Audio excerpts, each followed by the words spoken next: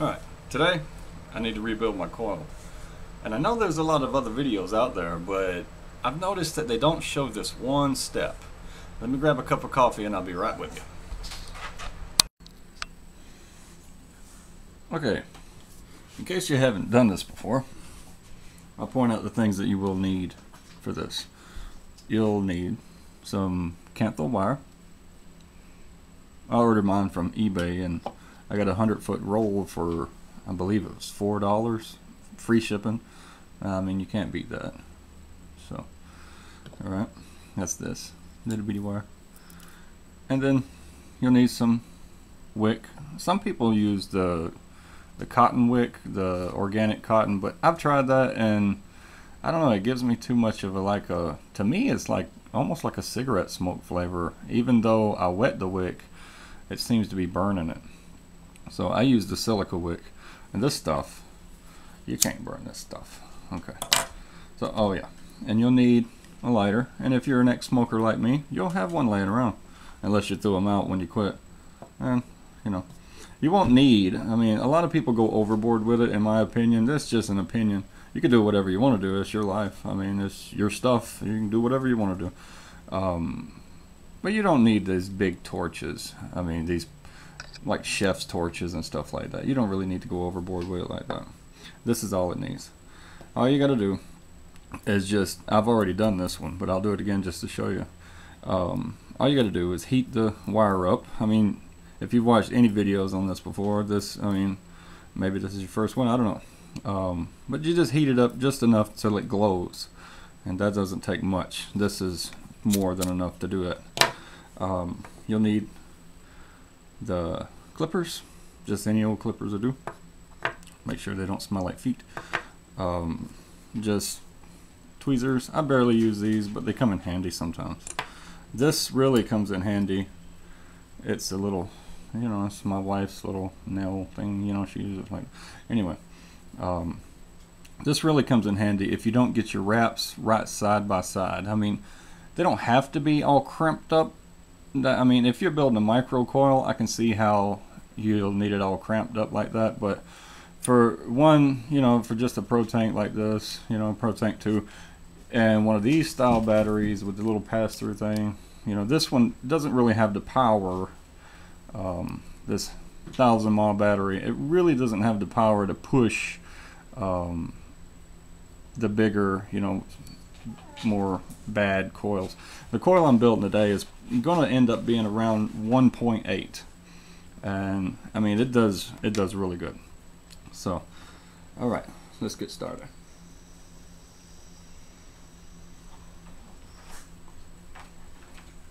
One last little vape before I take it apart.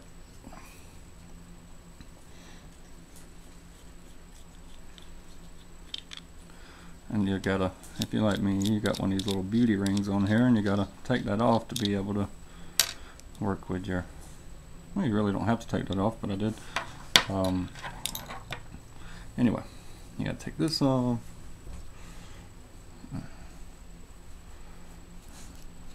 Right in here is where the good stuff is.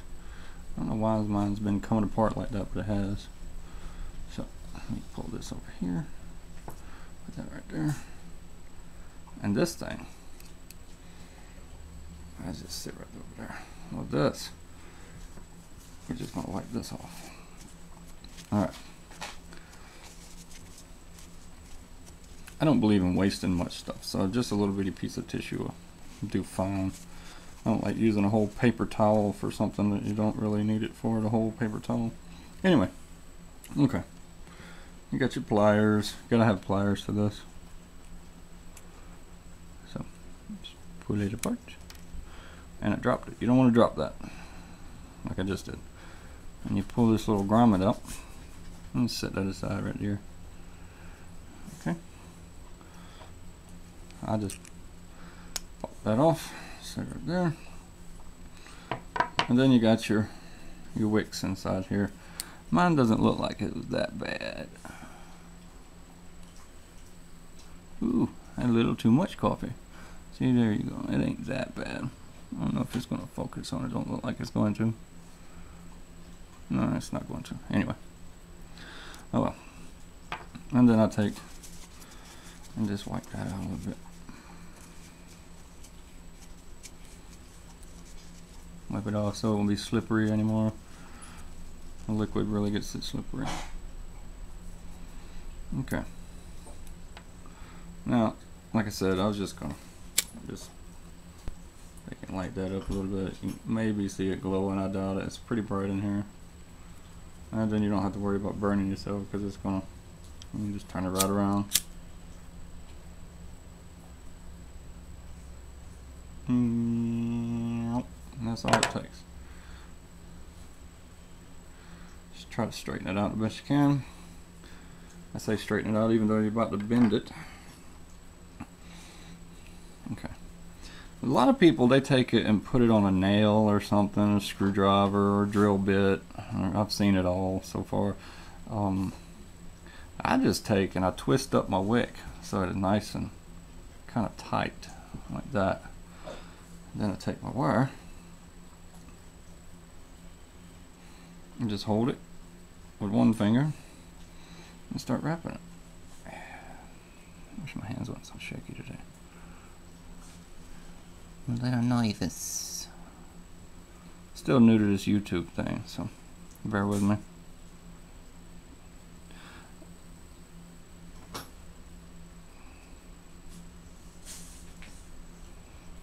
Two, three.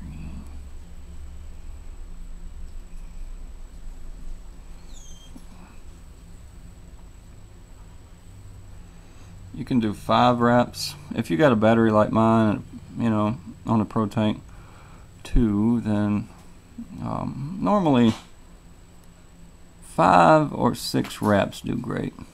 So I've got 6 wraps right here. Okay.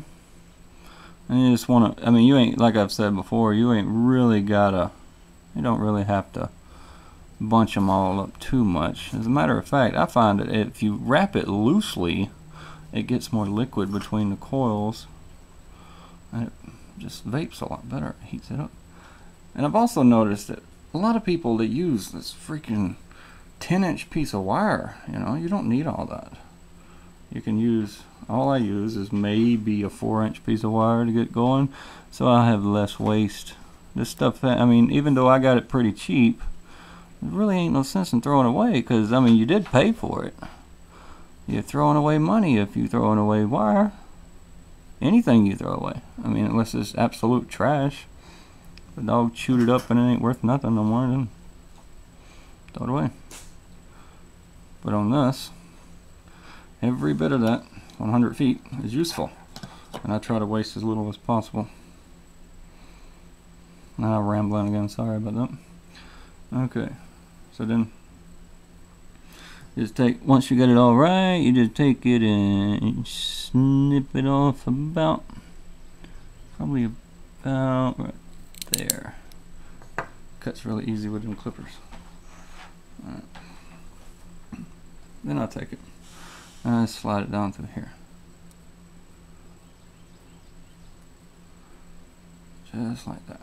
Now, to get to the part that most people don't show you, it's this right here, okay? This little grommet.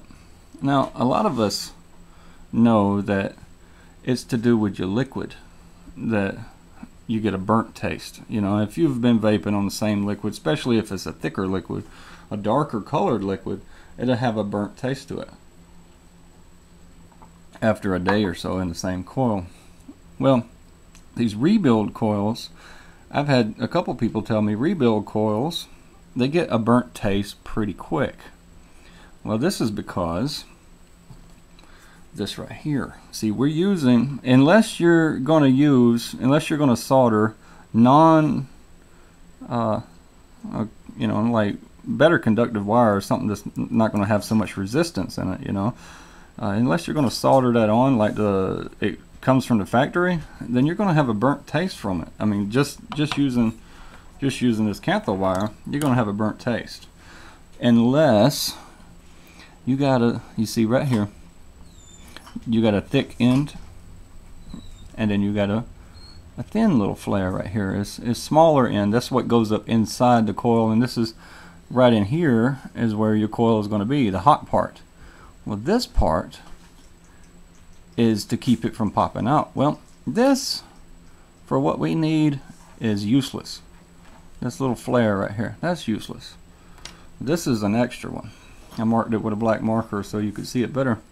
But all you got to do is take it just below the flange right here, if I can get it right, just below the flange, and one little clip, and that's, well, two little clips, three, and that's it. It doesn't have to be pretty. You just cut off that flange, and what that does is this part rests inside the metal of the cup, this cup right here, and that little cup, and once it sits inside there, that metal, yes, is conductive, but that metal keeps it from heating up as much. So the wire gets hot down to there, but once it touches that, I mean, it's like an eye on your stove. If you look at the eye on your stove, where the pot's sitting, you get that eye up to where it's glowing.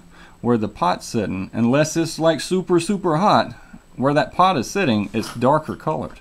That means the pot is taking away a lot of that heat. So that cup will take a lot of that heat away from the wire, and it won't burn this as often. I mean, it will burn it if you run it dry. I mean, if you're vaping on your tank and you ain't got no fluid in it, of course you're going to have a burnt taste, regardless of what you do. Well, that's on you. It's not your coil. So I'm just going to go back with the one. See, that's a thicker flange out of another coil that I've got for a different type. Just to show on camera better. Okay, and get to the point and put mine back together and show you what it does. All you're gonna do is just pull this to the bottom of the cup, grab it like that. I always like to leave the short end out. I mean, it does make it easier. I watched that in another guy's video. You just take it and you pop that down in there. It makes it really a lot easier if you cut that flange off too, to poke it down in there like that. You figure out which one of your wires go where.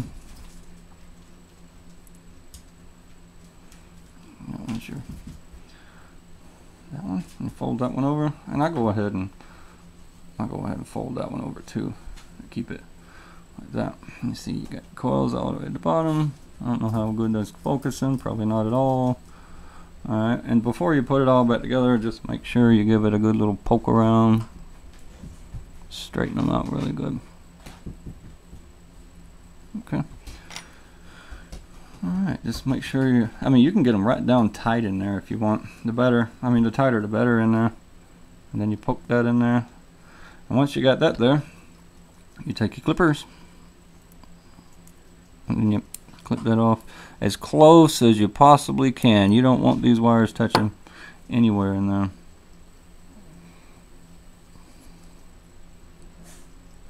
Oh, my hands are shaking. I'm not an alcoholic. I've just had coffee. Alright. Another thing, great thing about the Pro Tank is you got this little thing right here. Works as a great stand. Like that. For when you're clipping it off. But that ain't what I want right now. I'll clip this off. I clip it right with the edge of this flange right here. This ripple. Whatever you call it. Just clip it off right with it. Clip that off, and you see I got a little bitty piece right there left over. That's for just a second from now. Alright, and you pop this in here.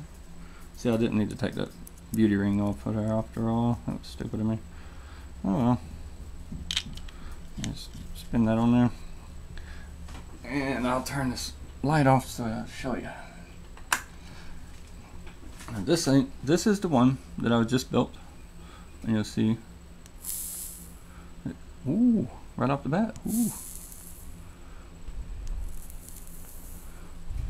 I must have had a little liquid on my hand. And we got a good glow going on. And even right now, you don't smell, I don't smell any burnt smell at all, just because that flange has been cut off. If I hadn't cut that flange off, I would smell a burnt smell, but this one is a good one. So you just see. Alright, we got a good coil. You don't need all kinds of fancy gadgets and everything just to test your coil out. All you need is your battery.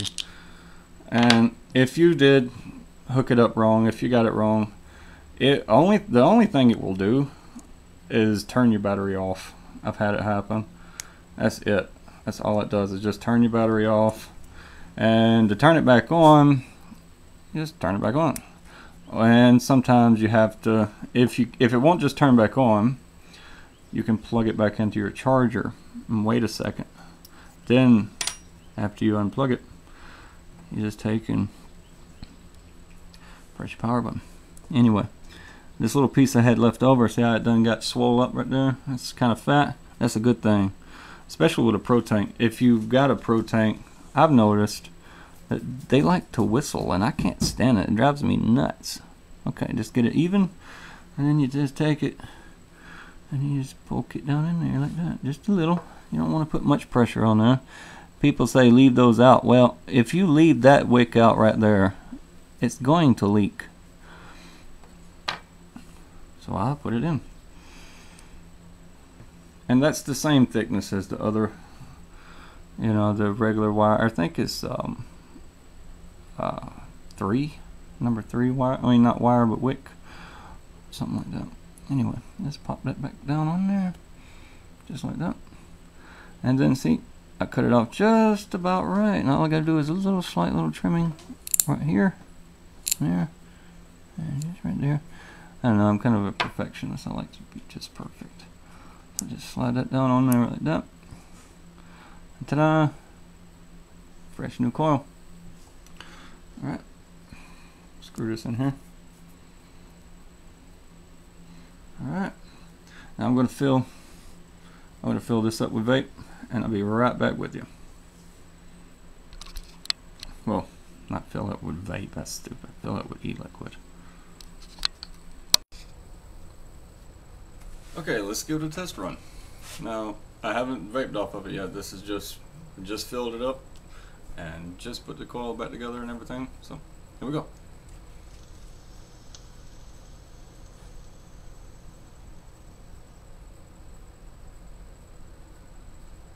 Not too bad.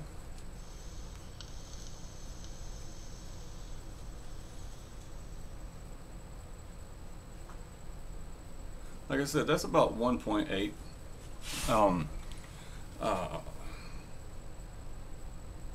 That's what I was gonna say. Anyway, if you want to get rid of that burnt taste, I mean, unless you're vaping it dry, you're gonna get. I mean, if you're vaping it dry, you're gonna get a burnt taste. That's because you're burning the silicone. But other than that, I mean, you take that little flange off of there, you're good to go. All right, see you next time. Subscribe if you like.